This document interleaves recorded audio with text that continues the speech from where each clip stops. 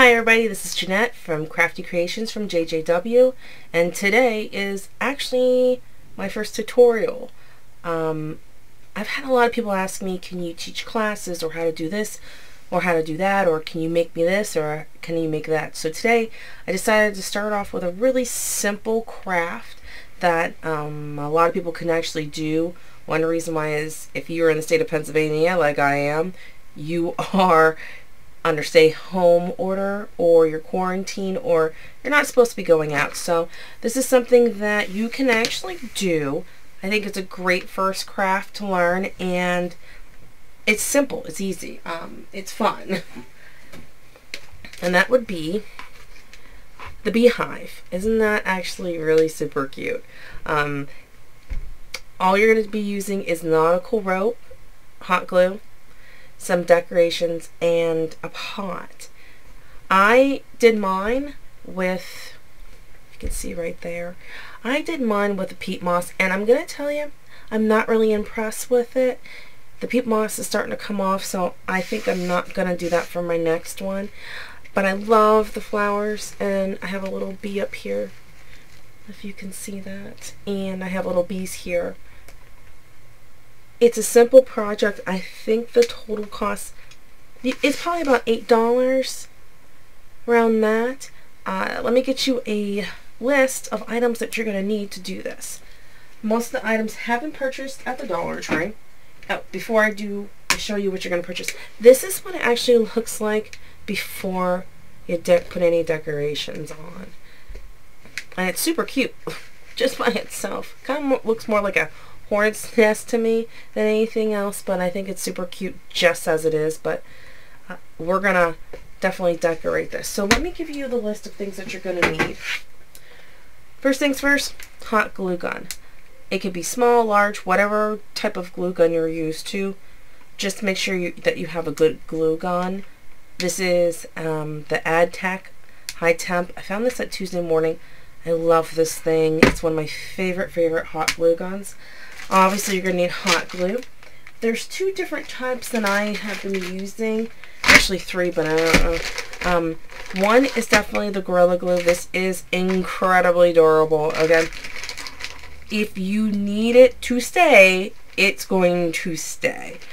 But for this project, you're not going to really need that. You can actually go ahead to the Dollar Tree and get a glue gun from there and get the glue sticks from there. You're good to go with that if you want just a smaller one, which I do have.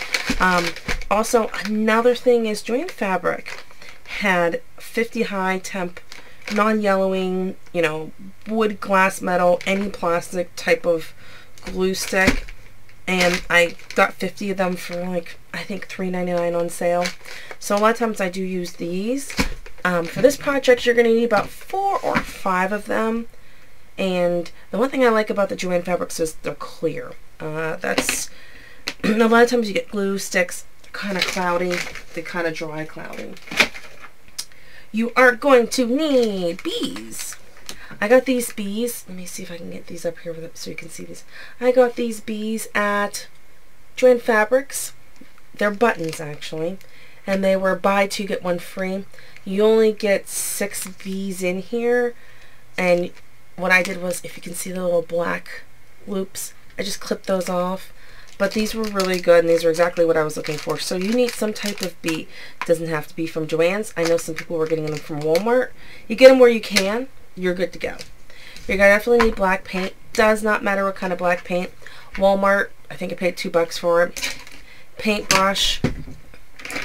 Another thing that I tell people, a pair of tweezers. These are my favorite tweezers. As you can tell, they have been worn out. The handle is not there, the paint's off of it, but they still work, and they still will pretty much stab you because they're so sharp on the end. But I use these definitely when it comes to putting the bees on, so I don't burn myself. Another item that I like to use, and these are hot glue finger protectors, whatever you want to call them. I got these at Joann Fabrics. I got 2 packs. These are handy, especially when I've got to press things down. I don't want to burn myself, and they fit on each finger. So I suggest that you go ahead, spend your money, get them. They're definitely worth it. You're definitely going to need a pot. I got this pot literally at Dollar Tree, so I paid $1 for them. My other pots, I think I did a terracotta and I did a red. No one's going to see it. A lot of people are like, oh, what color? Get whatever color you can. And it's a buck. Can't complain about that. Last thing you're going to need. This is decorative nautical rope. It actually comes in the Dollar Tree, but this has been really difficult to find.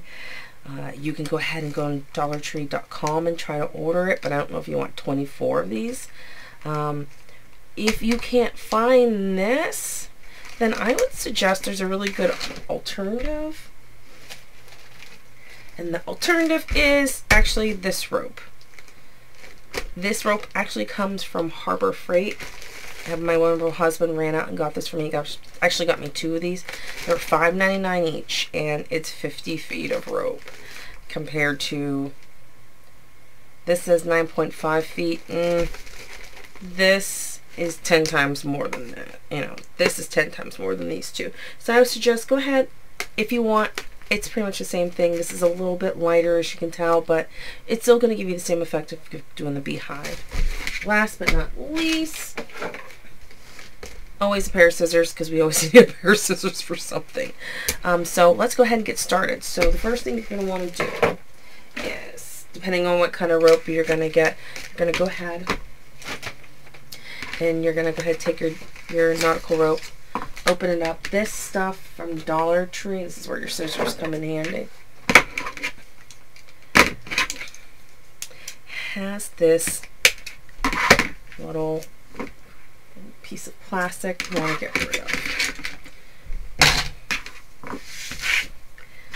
That's that moss everywhere. This is why I suggest not to use the moss, because I am not impressed with it.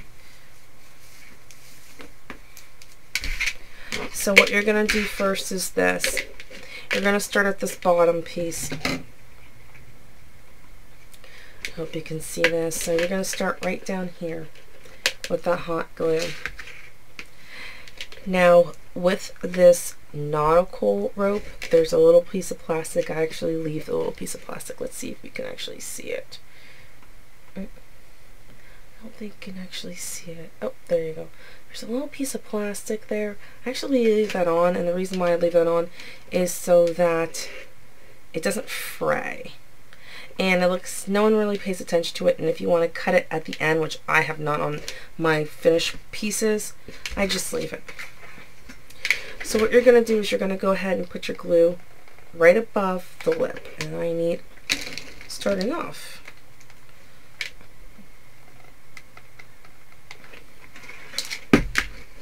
you're going to go ahead and put your glue right there. And you're going to bring this down, all the way down to the bottom. Now I have some excess glue. This is where this comes in handy. I just pull that excess glue off, and I push down. And the thing is with the excess glue, especially with these, blow on it a couple times, and I'm just throwing that away. I'm not burning myself. So what you're going to do is you're going to take your glue gun. Hopefully you guys can see this. I'm trying to stay in the middle, focused for you. I think if the glue stick fell out.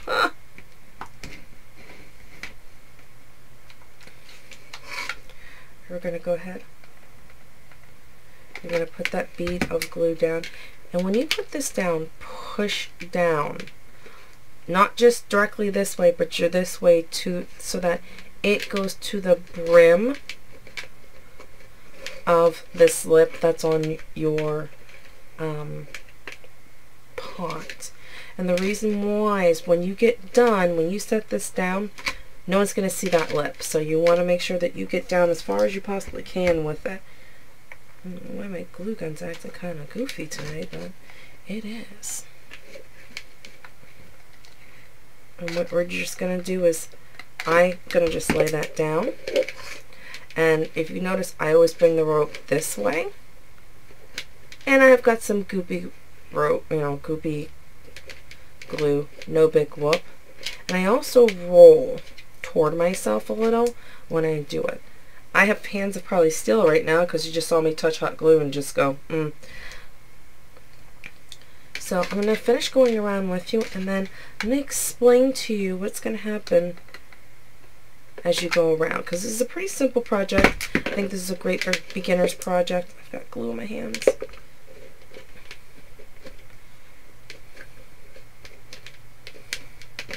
But I think it's a really good beginner's project because if you want to get comfortable using a glue stick, if you want to get comfortable and you don't want to start making, some of these projects are extravagant and you're just like, I'm just starting off, I think this is a really good confidence booster and something that, okay, let's say you get to a certain point and you want to stop and you could put it down. I think that's a great idea, and this is definitely the project to do. We're still going around. Now, if you notice, I'm trying to make sure this hot glue gun ends up back on this gray mat, because that's my glue mat. This is my, I don't know, destroyed everything else mat. So we're going to go ahead and go around just like so. And you want to make sure that you get everything glued down. A little glue goes a long way, because you're going to put so much force on this, just like so. We're almost to the end of our first section. I've got glue on my hands.